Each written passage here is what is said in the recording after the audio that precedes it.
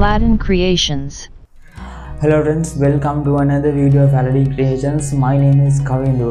So this is the first video I am releasing in this new year 2020. So I wish you a happy and successful year for all of you guys, and I hope to design more and more creative education content on this year. Anyway, today video I hope to discuss with you another important hematology topic, manual platelet count test. Actually, what is the manual platelet count test?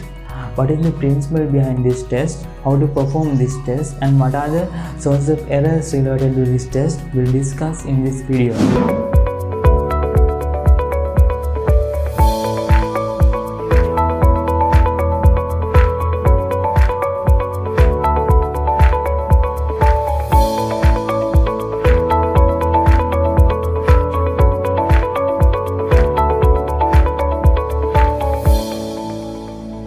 Platelets are components of blood that help your body form clots in case of bleeding. There are fragments of cytoplasm that are derived from megakaryocytes of the bone marrow.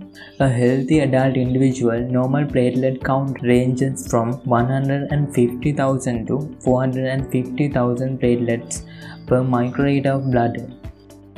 Having more than normal range platelets called thrombocytosis, and having less than normal range is known as thrombocytopenia. So, platelet count is really good clue to diagnose hidden disease that maybe affect the process of blood clotting leading to bleeding. Therefore, manual count is really important test for get idea about some critical disease conditions. Principle: blood is diluted in a filtered solution of 1% ammonium oxalate at a ratio of 1 to 20. It lies red blood cells and remain white blood cells and platelets. Then, platelets are counted microscopically using improved Neobar counting chamber, and number of platelets per liter of blood is calculated. Requirements: EDT anticoagulated fresh venous blood, improved Neobar counting chamber, filtered 1% ammonium oxalate, dilution fluid, humid chamber, and microscope. Method: mix the blood sample carefully and add 0.38 ml of filtered 1% ammonium oxalate into a clean glass tube.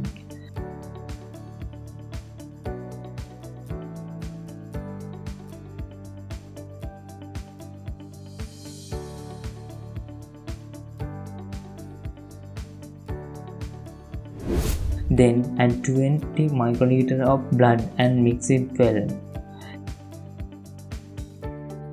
Leave it for 3 to 4 minutes to lyse red blood cells.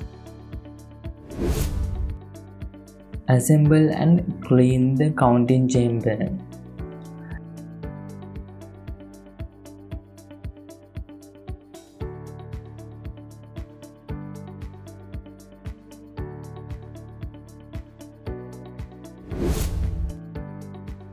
Then charge it carefully with a bow suspension.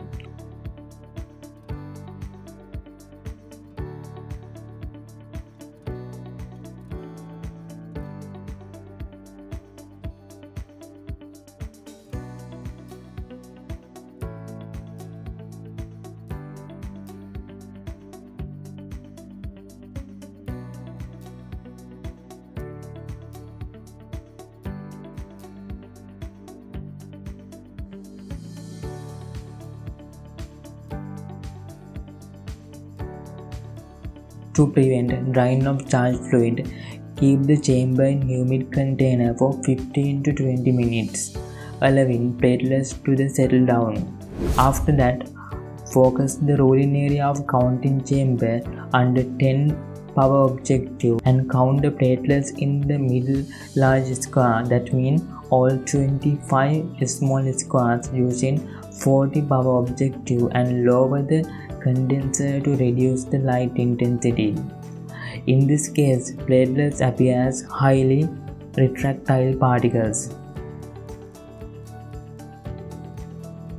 White blood cells count is low, so it does not interfere with platelet count.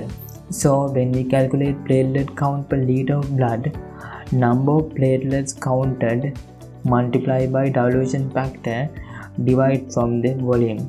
So normal range equal to 150 to 400 10⁻⁶ per liter.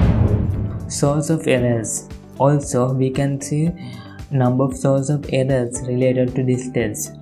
Unmixed blood sample, pipetting errors, improper mixing after dilution, dirty counting chamber or cover glass, uneven distribution of platelets, overfilling or underfilling of counting chamber, drawn counting techniques, intense elimination and drawn calculation. Well, I hope you guys enjoy this video, and in my next video I hope to discuss with you everything about neutrophil cells. So don't forget to subscribe my YouTube channel and hit bell icon to update with more medical laboratory science and medical related videos like this. Thank you.